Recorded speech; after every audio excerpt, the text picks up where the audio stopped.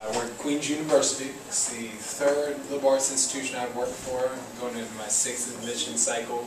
I've got kind of an interesting perspective because one of the schools I was at was a state school in Virginia.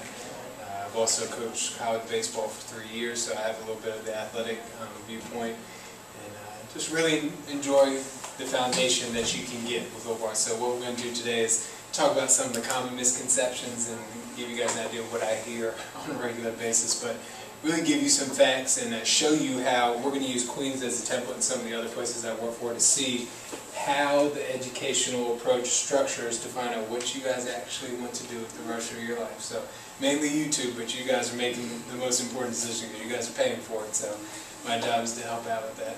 Articles and the media really kind of put liberal arts up against STEM and research-based institutions because it's a common thing like, well, do you want to go liberal arts? You should go STEM and do this, you know.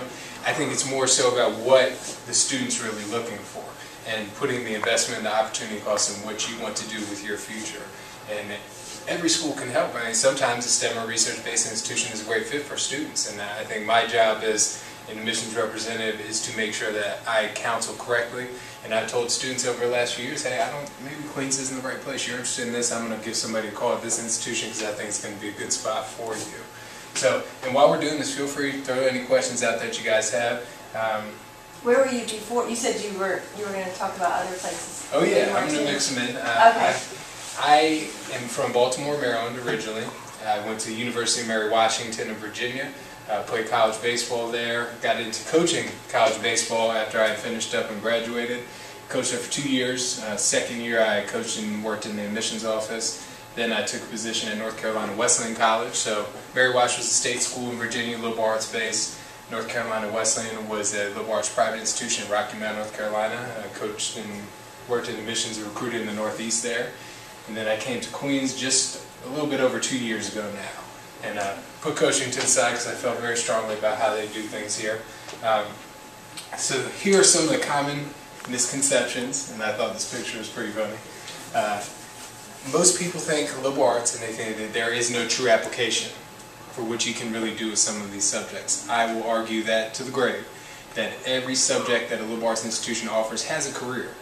But the problem is, it may not happen right after your 4-year degree. Maybe it's an investment in the master's level, maybe going on to a doctorate level degree. And I had a couple quotes here that I wanted to read to you guys. One says, times of economic stress bring renewed scrutiny of higher education, particularly liberal arts education.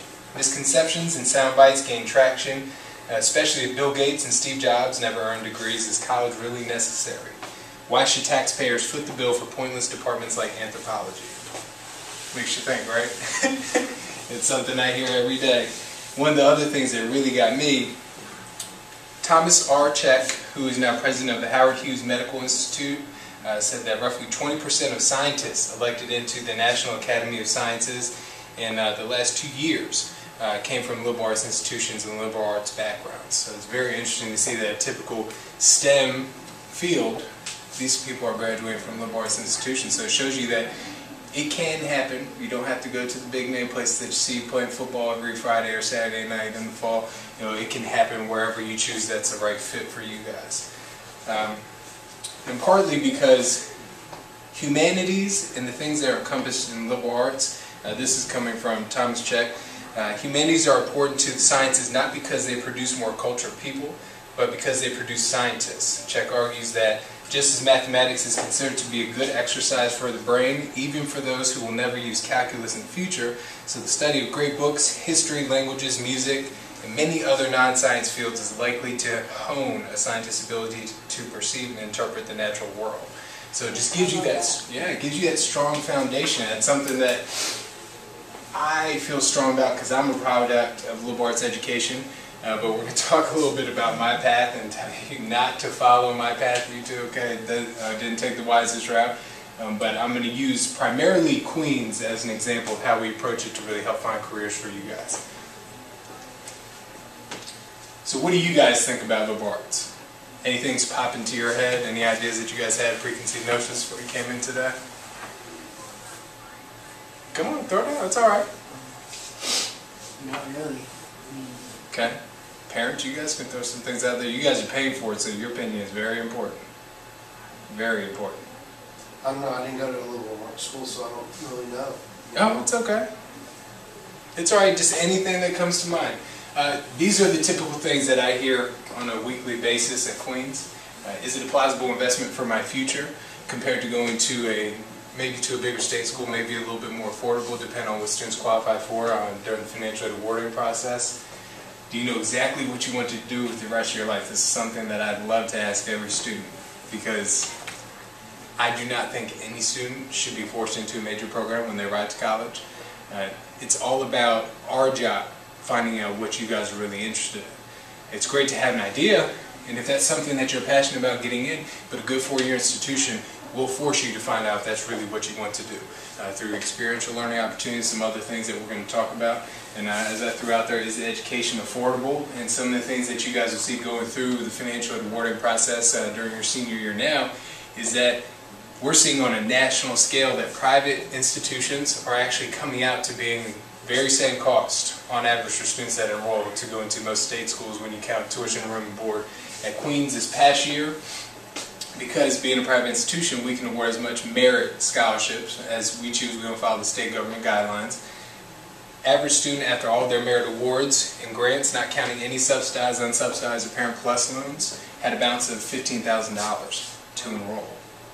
And I mean, that typically, if you're going to go to, I remember when I was at Mary Washington, when I left 4 or 5 years ago, in-state tuition was $24,000, and it just blew my mind because we're going through and evaluating these different admissions files, and I see a student with maybe a 2,200 on all 3 sections of the SATs, 4.5 weighted GPA, and they weren't getting any academic awards. It blew my mind, and it really kind of hit me that it's not our fault, it wasn't the student's fault, it's just that we only had enough money to award with an incoming class of about 1,500 students to probably 10 students. We had enough money to actually award merit-based awards.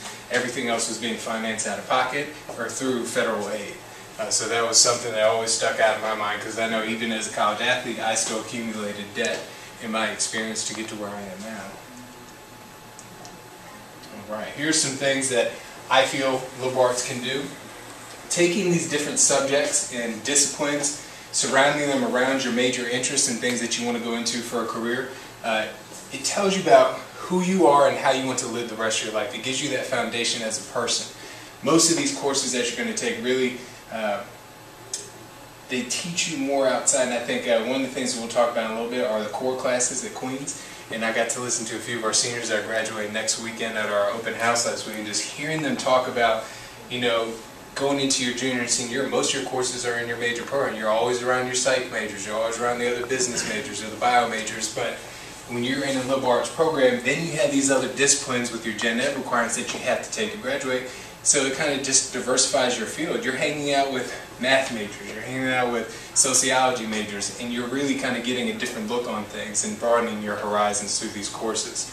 But the whole point of them is to get you guys out of your comfort zone, and really teach you that the rest of the world when you get out of college is going to be people contradicting your thoughts. Not everybody's going to share the same opinions, political, religious beliefs, but preparing you to have those debates and be able to work with individuals that feel that way and get the job done.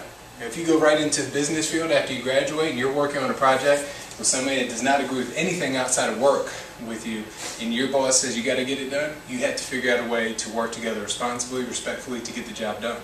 Same thing with going on to graduate studies, when you're doing a group project and your professor wants you to put together a presentation of something that you may not like because something they said in class. But when you have a background that teaches you how to work with all these different individuals, teaches you how to communicate coherently, and it just gives you that true foundation, and you're ready when you get out of your 4-year degree.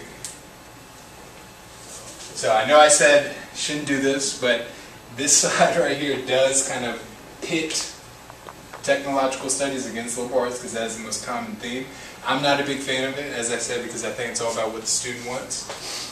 But the major difference between us and a research or STEM-based institution is that when students arrive to a liberal arts program or a liberal arts school, we really don't expect you to go into a major program right away.